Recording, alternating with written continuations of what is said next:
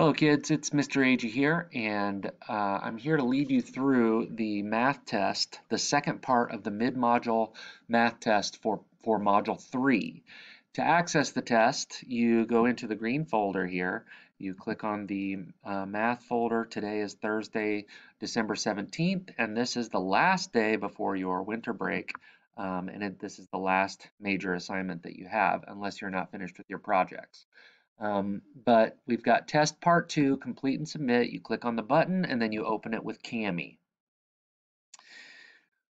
This test has a lot of text on it, and it all has to do with the story that started on the first page, which is about being at a carnival. So we've got a boy, Fabrizio, and he is going to go through some different situations, and they give you some multiplication and division problems related to what happens at the carnival. So we'll start with 4A. You can pause and rewind the video as many times as you need so that you can hear the words and know what you have to do. I'll be dropping little hints and tips here and there that might help you. So 4A, Fabrizio wins a bumblebee doll with 6 stripes. He notices that 5 other children in line for the magic show won the same doll. How many stripes are on 6 bumblebee dolls? Write an equation using a letter to represent the unknown and solve. So there's 2 points here, one for writing the correct equation. You've got 6 bumblebee dolls that each have 6 stripes, and you represent the unknown part with a letter. I would recommend using B for bees or S for stripes, or really any letter you want. And then you have to say how many total stripes there are on the bumblebee dolls, on 6 bumblebee dolls.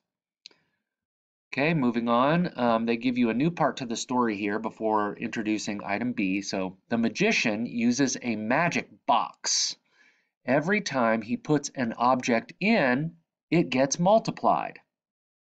Fabrizio writes down what happens each time and tries to find a pattern.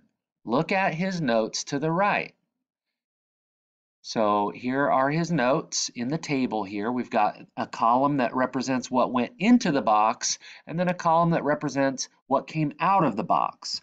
So when the magician put in 2 feathers, 14 feathers came out.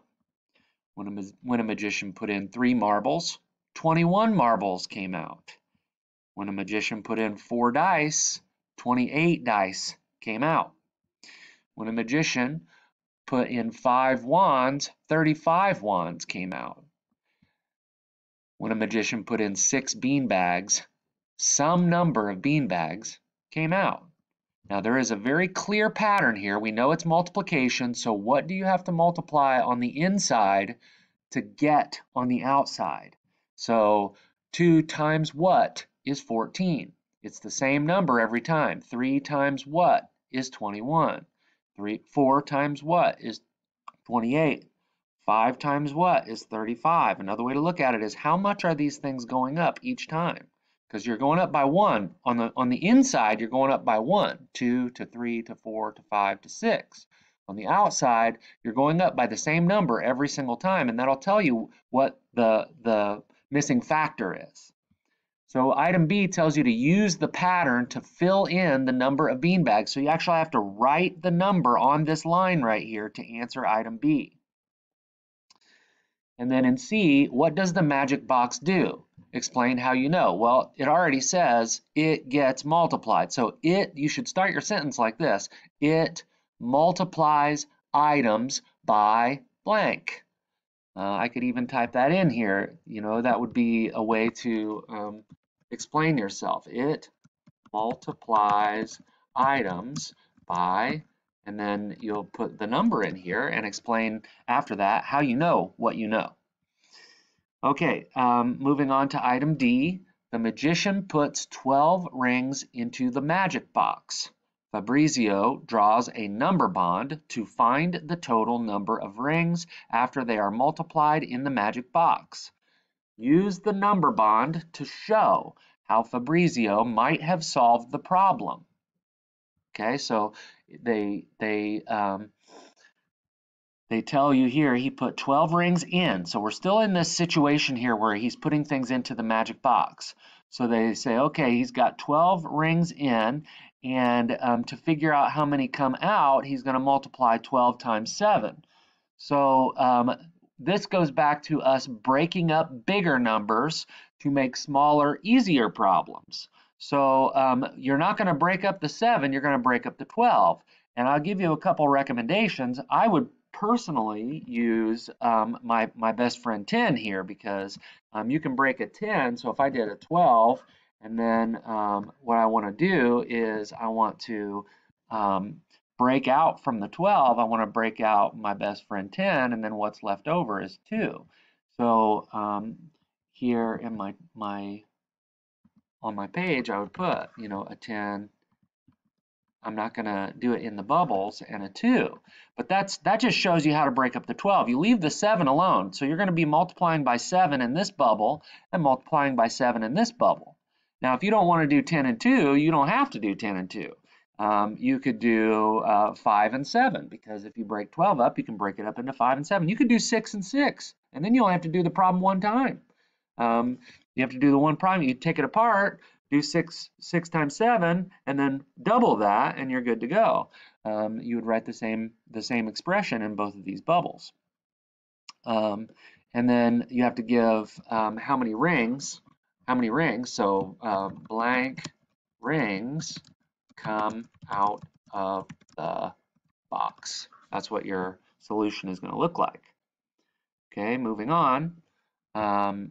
To letter E, the final math problem you have for this semester is this item E here, and then you can celebrate because you're done with the first half of math for 3rd grade. After the show, Fabrizio and 5 friends, they always try to trick kids like this. How many people are there? There's not 5. You see that number 5, it makes you think there are 5 people, but Fabrizio's a person too.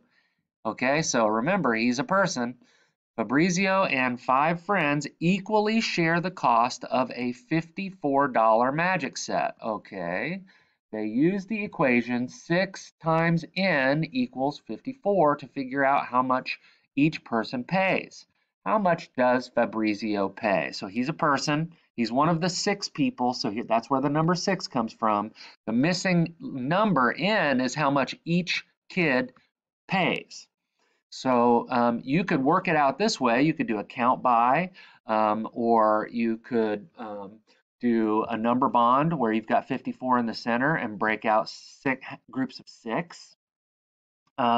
You could also flip it around and start with the total and divide 54 by 6. How you solve this is your choice, but in the end, you need to show your work, and you need to write.